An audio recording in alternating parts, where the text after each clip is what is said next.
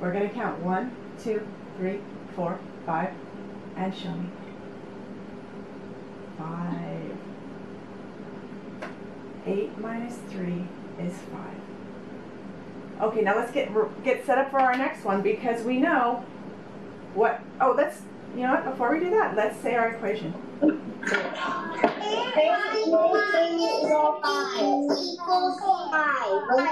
All right, now let's get set up for our next one. We're going to erase those 3 because we know they've been eaten by our Mr. Little Fox. So this is our new total. What are we going to write in the first spot?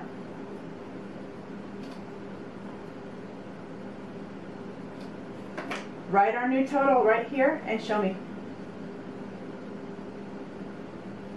Write the new total and show me.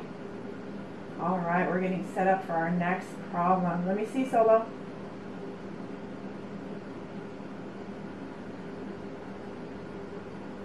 Okay, you can do it. You guys are good learners and mathematicians. Here we go, back to our story. Are we ready with this? Show me that you have it done before I go back to the story. Good work. Hunter, you ready? Yes. Okay, here we go.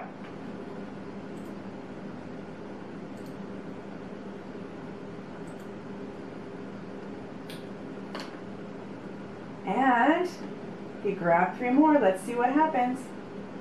That's our new total. That's what we wrote on our whiteboard. Our new total is 5. When his sister found out, they crept in the kitchen. "To eat," she whispered. "Father won't miss them." Uh-oh. All right. Let's look at there and think how many are going away and how many are left.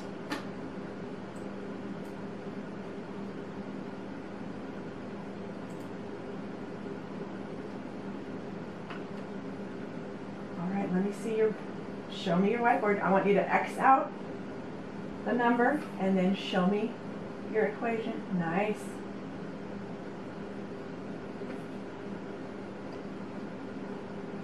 All right. Bruce, can you tell us what you wrote? First, before you talk, everyone, say the equation as far as you have it. 5 minus 4. Okay, and you can say it to yourself if you didn't get a chance to finish it. Okay, Bruce, tell us what you put.